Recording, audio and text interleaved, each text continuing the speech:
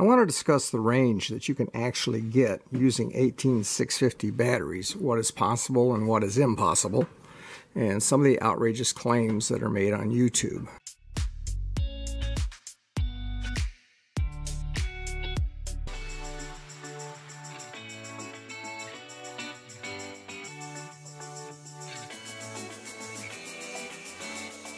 The thing to keep in mind is the rule of thumb that 1 amp hour will take you 1 mile at full throttle. So keep that in mind. It's not a perfect thing, but it certainly is a good rule of thumb to use when referencing someone claiming how far their battery can take you. If you look, these are 10 cells. They're rated at 1800 milliamp hours or 1.8 amp hours. And since there's 10 of them, if you were to put these in parallel, that would theoretically take you 18 miles at 4 volts. Now 4 volts is not going to take any motor anywhere. So in order to get enough mileage, usable mileage, you're going to have to increase the voltage. And the way you're going to increase the voltage is increasing the number of these that are wired in parallel and put them in series with each other.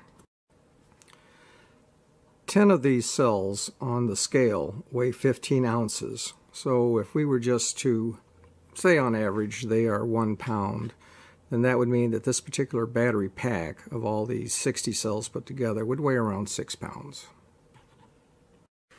So that would represent a pretty good battery pack. You've got a 6-pound battery pack that will take you 18 miles at 24 volts and around 17 miles an hour maximum. So that's not too bad. So this represents the actual cells that you would need to make a real battery pack at 24 volts.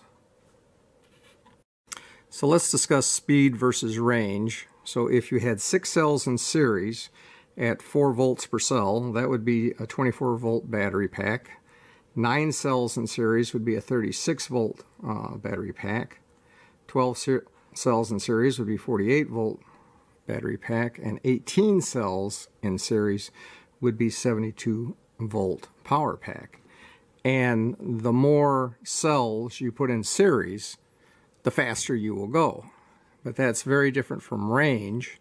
If you look at the range, if you had 1 amp hour cells, if you put 6 cells in parallel, you'd be able to go 6 miles. 10 cells in parallel, you go 10 miles. 12 cells in parallel, you go 12 miles. About the maximum cell you can buy right now, and they're not really available for sale that easily, and that's a Panasonic 3.6 amp hour, and that costs you around $22 to $25 per cell.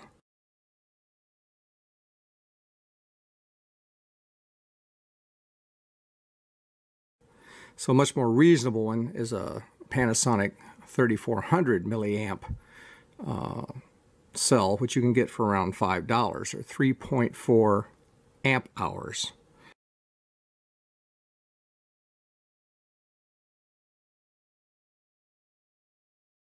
Well, let's just go down to 3 just to make life easy on this. So if you had 6 cells in parallel, you could get 18 miles from it. 10 cells in parallel, you could get 30 miles from it. And 12 cells in parallel, you could go 36 miles. That would be your range, figuring the 1 amp hour per mile. Now, you will see claims on YouTube that their batteries can go 100 miles. 130 miles, 200 miles. Well, let's look at some of the claims here. It says that it's a 52 volt battery. It would go with a 100-mile range. So if you were to use 3 amp hour batteries, you would require 13 18650 cells in series. That-a-way. And 33 cells in parallel. I can't even get 33 cells in parallel on this tabletop, but you get the idea of how many cells that would be trying to get to 33 cells in parallel. So you need 33 of these in parallel, and you'd need 13 across to get to a 100-mile range.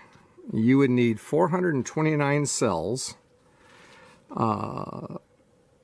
Each battery pack would weigh 43 pounds or 19.5 kilograms. Well, you look at the size of the batteries that they're advertising on their YouTube videos that give you that type of a range, and there's nowhere near 43 pounds and nowhere near 429 cells sitting together in a battery pack. It'd just be a massive size if you look at the 33 in parallel that you would need, and 13 to fill up the rest of that tabletop that I've got here. So it just can't be done, and you really shouldn't believe those scams. There is one way to do it, and I will show you how.